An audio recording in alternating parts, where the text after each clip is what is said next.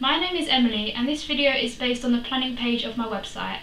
My genre of music is rock, since I listen to and know about a lot of music.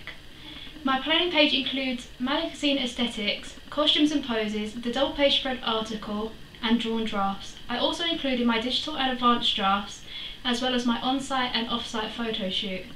The composition layout consisted of finding 15 different images from rock magazines, 5 front covers, 5 contents pages and 5 double page spreads. I then commented on each one, saying what I like about it and why. This task was very easy but helpful, since I could use some of the elements in my own magazine.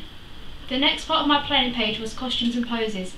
For this task I was asked to find 3 different pictures of rock artists that related to the costume, pose, MVC and props. Since my genre of music is rock, I picked poses in which the artist looked careless or rebellious. From this, I explained why this was seen in the rock genre and the effect it had on the audience. The double page spread article consisted of writing an article that was limited to 500 words that would be featured on my double page spread.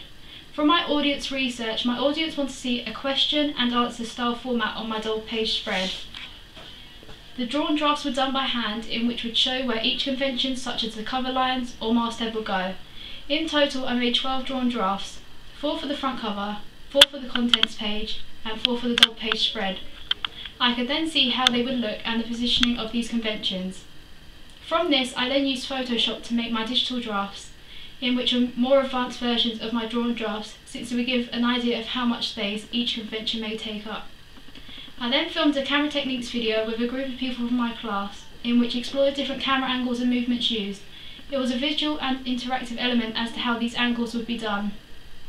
My on-site photo shoot consisted of using one of the media classrooms along with a black backdrop and a Canon camera to take pictures for our front cover, contents page or double page spread. My off-site photo shoot had images taken outside of a tattoo parlour. Since it linked to the rock genre, I had to take a total of 30 photos, 10 for the front cover, 10 for the contents page and 10 for the double page spread.